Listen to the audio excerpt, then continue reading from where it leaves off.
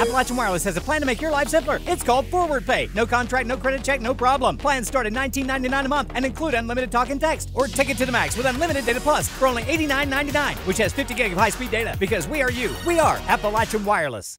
On Monday, August 8th, the Pike County Public Library held a ribbon-cutting ceremony for the new story trail at Bob Amos Park.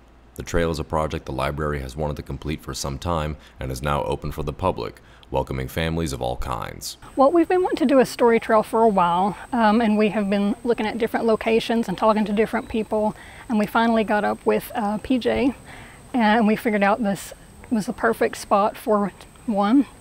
It's a handicap accessible trail, so it's easy for the kids. You can bring a stroller up here if you want to, and it's not too long. So we have 24 posts total. It starts out with a little bit of information about the book, and then it goes page by page through the story all the way to the end.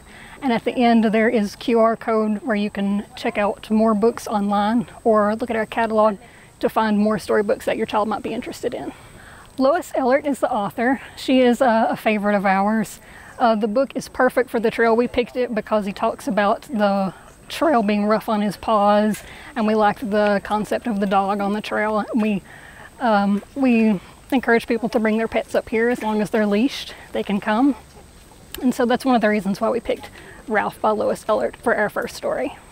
We hope to change every month. We will definitely do seasonally. We might have to slow down during the winter months when it's cold and people aren't taking hikes anyway, but we definitely want to hit the major holidays and have a fun event for Halloween and Christmas. The story trail is also completely handicap accessible with an emphasis on inclusivity. The Pike County Public Library is aiming for an experience that anyone can participate in. Well, we like to be inclusive for everyone at the library. That's something that we strive for.